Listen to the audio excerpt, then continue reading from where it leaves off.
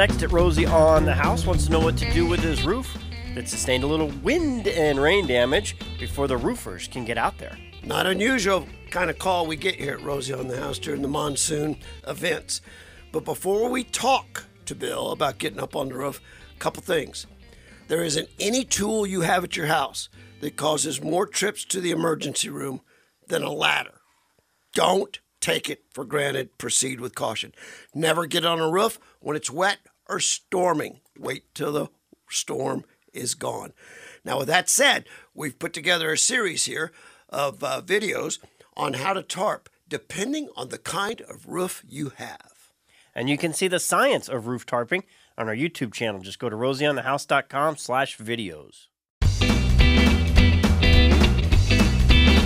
Living with the monsoon in Arizona, it's Rosie on the House here to kind of give you a couple tips on how to navigate some of the hazards and pitfalls of the monsoon. And one of those are roof leaks. We've already talked in the prior segment about how never to get on the roof during a storm or while it's wet. Now we're going to talk today with one of the 7 Rosie certified roofing contractors in the whole state of Arizona, Mr. Jim McLain of Canyon State Roofing, who's going to take us through the science of tarping the hardest roof there is, the concrete tile roof. Jim, good morning. Thanks for joining me up on the roof. Absolutely, Rosie. This is your office. This is it right here. This is it right here. And we're fortunate that we don't have to be off a 12-12 pitch or something like that. But amen. Yeah, this is a good example of what we run into hundreds of times a year during the monsoon season. And the biggest thing here that we want to express is it's not simple. They need to be secured right. It usually does require more than one person. Certainly somebody that's trained. That's what I think we're going to show you today. One of the things I'm going to want to impress upon the homeowners is, you know, some of the reasons they may not want to try this themselves is how many hours of OSHA training does your crew require before they're allowed to get up on a roof? Yeah, you know, before they even start, they go through a 40-hour OSHA training class. And then we go through 10-hour retraining every year to 2 years. That training encompasses everything from ladder safety to fall protection to electrical. Yeah. Believe it or not, yeah. I mean, we don't use aluminum ladders in some situations because of electrical things. You need to understand why. And that's what that OSHA training does for us and keeps us tuned up and keeps us safe. Let's show them a couple tricks and tips for the science of tarping. Absolutely. All right, where do we start? All right, so I guess the first thing we're going to do is we're going to figure out where the leak is showing up inside the house. The leak isn't where the wind damage was. Well, it's leaking down here on the wall. We need to make sure that whatever we cover, that we're covering that whole entire area. We identify where the leak is. Then we have to identify the size of the tarp, right? I don't want to go get a 50 by 50 tarp, which is huge. So we want to get the smallest tarp that we can fit in that spot. So in this particular case, we've got a 10 by 16. Folks, what y'all may not realize is this tile, that's not your roof. That's just decoration. The roof that keeps you dry inside is whatever underneath that tile. You can watch Hugo up here walking around on that tile like a cat. Doesn't break a single one.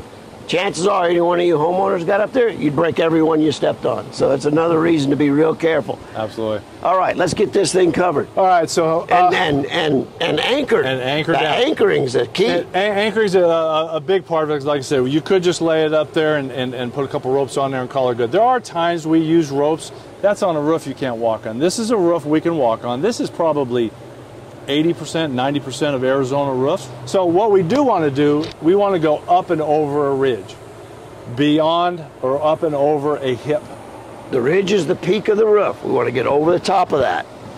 And the hip is the areas that come down this way. So we want to get on, I call them definitive stopping points. We're isolating this spot, and that's what we want to do for now, because we know this is leaking. This tarp should be big enough. So we have to line this up where we're going to be able to catch these tiles. The edges of these tiles. That's the other thing about most tile, is it isn't nailed down. It's all loose. You just pick it up. Yeah, the first 3 rows are nailed. Everything else is loose, and you can pretty well get to it. This is what we're going to do. We're going to lift the corners. We're going to take these, right? So we want this tarp, this corner of this tarp, to stop to where we've got about 6 inches past that tile, so we can tuck. We will eventually tuck all this underneath here, but we're sizing the tarp now for now. So then we'll come around to this side. I mean, the tarp is the tarp. We may have some slack, we may have some extra space, right? We want to keep it square. We want to keep it halfway neat. So now we're nice and square here. So we know where our stopping point is here. So then we'll take this corner down here. Now these are a little different because the way the tile laps. So it's more complicated, and this is where you can really do more damage than good. But that's what you're going to do. There's cleats in there that hold this, kind of crimp all that together. So that's going to hold pretty good. Okay, so then once he gets that secured, then we'll be able to go through and tuck all these back in, okay? Let me come in and interject this. Some of you that are attuned to OSHA standards may be concerned about these guys walking this roof not roped off, like we were talking about, all the safety precautions that are necessary. Well, know this, we've got less than a 3-foot fall all the way around this roof. So we're well within OSHA guidelines.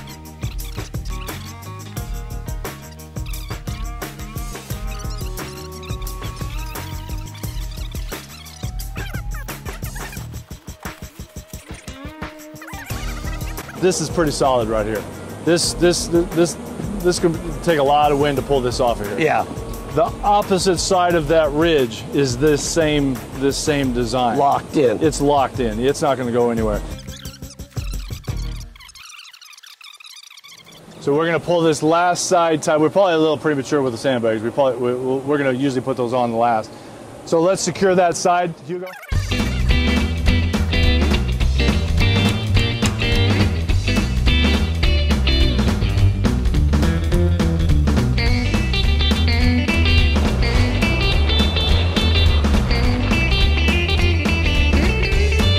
That's the one. You're made for the camera. I'm made for radio.